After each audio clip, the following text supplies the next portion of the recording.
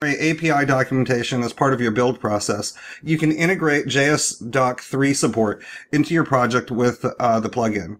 We must configure this in the JSDoc task, so let's go ahead and take a quick look at that in the build file.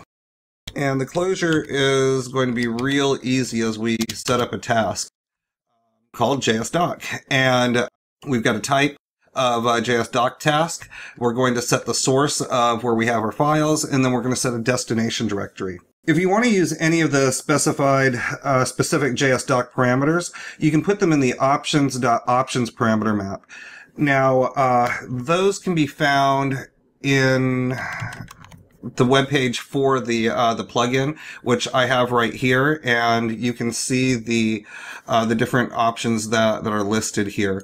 And the URL to get here is just an anchor tag off of the Gradle.js plugin URL that we shared previously.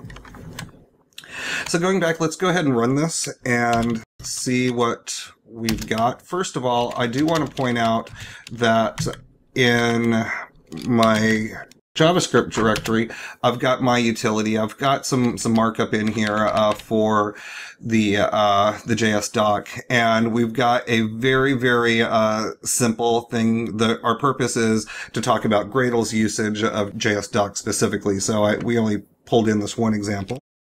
Now I'm going to run the JSDoc task, at which point it will look through all the source files and run the JSDoc task against it. Now, if I look in my build directory, JSDocs directory, I can see that we've generated an HTML. We've got some styles out there. Let's go and take a look at what was generated to make sure that we actually have some output.